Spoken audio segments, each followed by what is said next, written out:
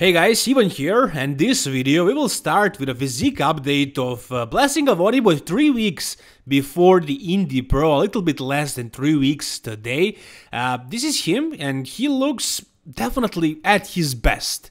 I don't think he ever looked like this, no, not at 3 weeks out. How well will he do? Well, the question that I'm asking myself is the reason I'm making a video about him because he is that good of a bodybuilder, or his social media? Blessing is an entertaining guy, he is trying very hard, I mean he is a funny guy. But is he that good of a bodybuilder to actually win Indy Pro? I mean last year he was top 3, he was 3rd, and finally he brought pretty good conditioning. Chad Nichols was prepping him, but basically what he said later on is that he dieted way too hard and that he lost a lot of muscle, that he preferred to be a little bit bigger and fuller. But I don't know if that could have been accomplished because usually before he was bigger, but he wasn't in this shape. And now when he brought the shape as a pro, I think this was his pro debut, he actually did very good. I mean top 3 at Indy Pro, it's quite a success actually. Coming to this Indy Pro, he was bad-mouthing Nick Walker and basically saying that he's going to beat him at the New York Pro that was like 1 week after Indy Pro. It wasn't even close. I think he was like, I don't know, 7th or 8th at New York Pro. He looked much worse than at Indy. At Indy he was sharp, you know. Look at him here. Not very big. One of the smallest guys actually, I mean because of his height, you know, he's a little bit taller, he has a little bit like longer limbs, so he needs to fill out the frame to be really round, you know, but still he was in good shape, and if he brings the same conditioning again and if he comes a little bit fuller, then he can actually do pretty well. This guy is not all hype, he's not all Instagram, he's actually a great bodybuilder, and now look at his legs. I mean, it looks like he brought up those legs. They were definitely his weakest body part, and it seems like he actually worked hard and brought them up. And it looks like also that he is bringing good conditioning. I mean, for 3 weeks out, he is spot on. This is ideal for 3 weeks out, basically. And I think he's going to be bigger, too. I mean, he looks pretty full. Pretty full, hard, conditioned. It looks like George Farah is getting the job done very well.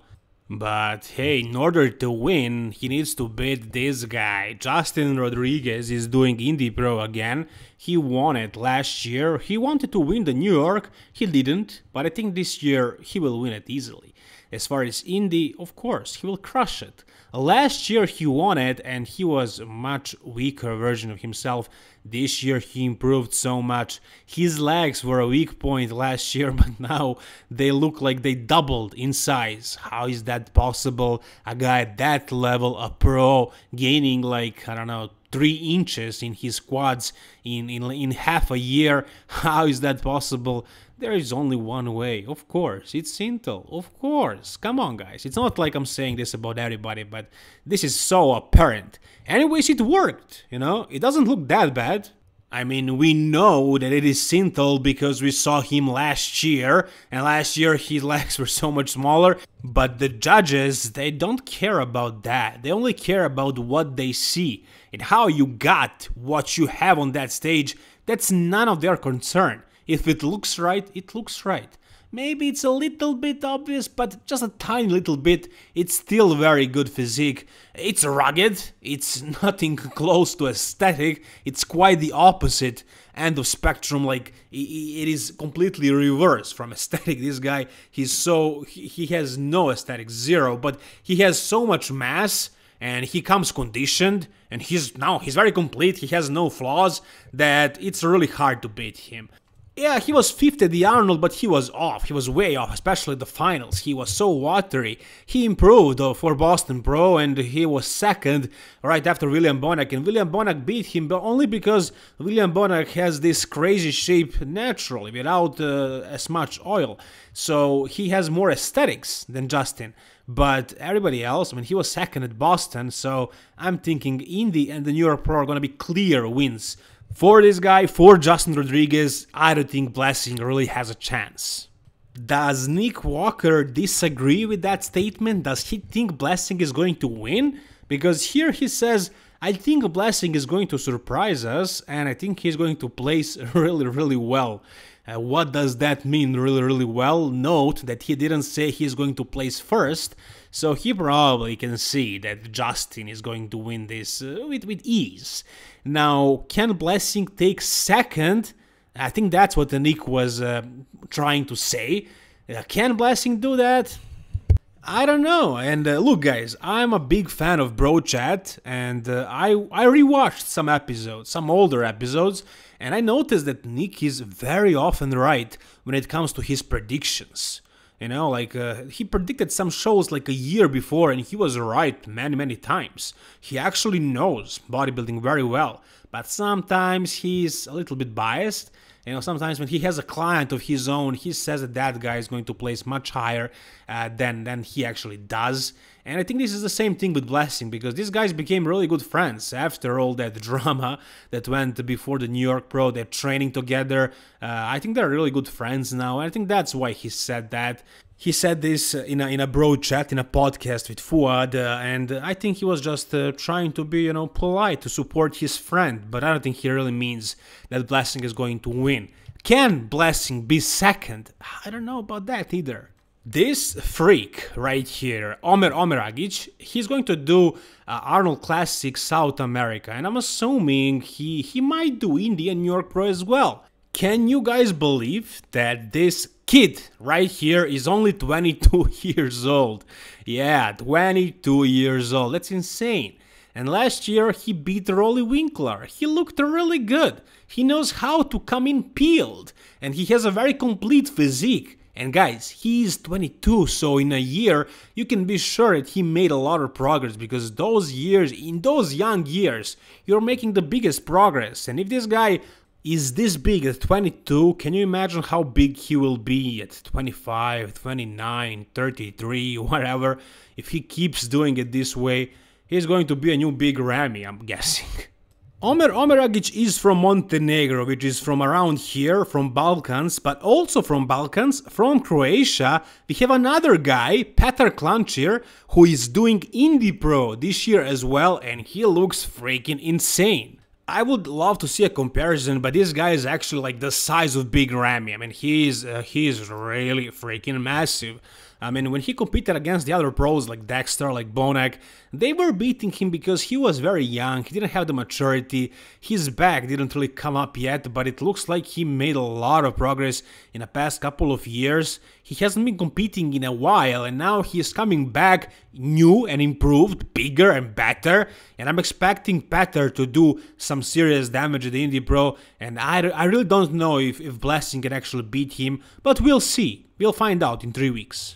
Before we move on, guys, I just want to introduce this product from the Old School Labs. It's called Vintage Base, and it truly covers all the bases. It is multivitamin, multi-mineral, but also it has probiotic, as you can see. So you don't get only all these awesome vitamins like vitamin A, C, D3, E, K, B6, B12. You're getting the minerals like zinc, magnesium, calcium, but also you can see you're getting probiotics. So it's also great for proper digestion and absorption of food. But I would also have to say that multivitamin is an essential supplement that everybody needs to use, and this one is really freaking amazing with all these ingredients that you can see right here. If you guys want to support this channel, click on the link in the description down below and use the code EVEN for 12% discount. Let's go now to the next topic, which is Hadi Choopan and his physique update. Now, you won't see anything crazy here, this is just your average Hadi Choopan, but what is important is that he is still, on track.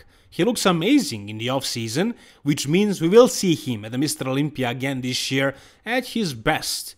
And that's all we need to know, really. Like, does he need to make any improvements? Well, nothing crazy at this point, not really. He could use bigger arms and like bigger forearms and maybe like a little bit more in back, maybe just overall size.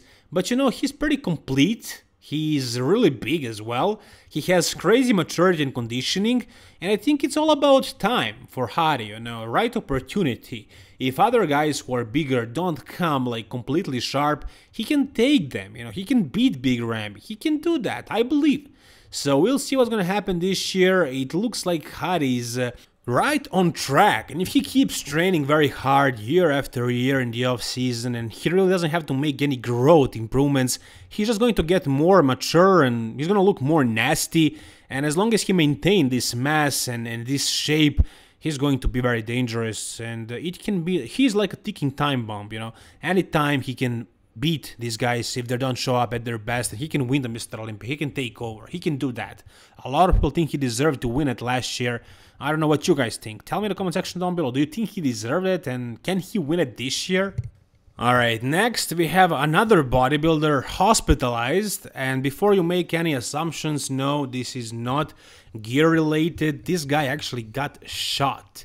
As you can see, his name is Shane Post, and he's an IFBB Pro. Basically, his wife, I believe, posted this photo of himself after the surgery. So this is basically what she says, and pretty much all we need to know. So she says, as many of you already know, Shane Post got shot in front of me, baby, Penelope, and somebody else, some other person here, on April 19th. He has been in the ICU since then. His surgery was 4 hours long, and his injuries are very severe. As we were told, he got shot at a very bad spot, as a lot of major organs are located there.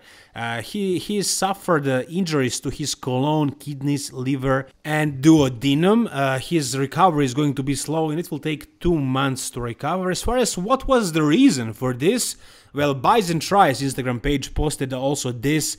They say that he was hospitalized after being shot in the torso by his neighbor. Shane's wife stated that their neighbor, Nikki Brown, shot Shane due to a parking dispute. Shane was being dropped off by his co-worker who pulled into Brown's parking space. So this is horrible news. This is really disturbing, I would say. We had so many losses in bodybuilding world lately, so many IFBB pros, but apparently this guy survived. He suffered some really bad injuries. Hopefully he will recover fast. I wish him speedy recovery.